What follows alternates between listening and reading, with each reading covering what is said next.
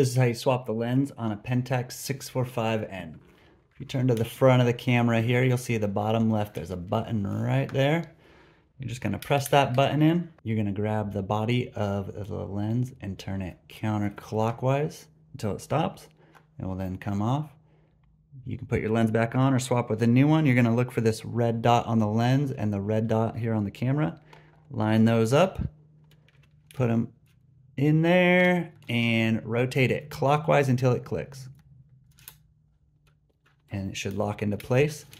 And you have successfully swapped your lens on your Pentax 645N. Happy shooting. Like and subscribe, I guess, if you want to.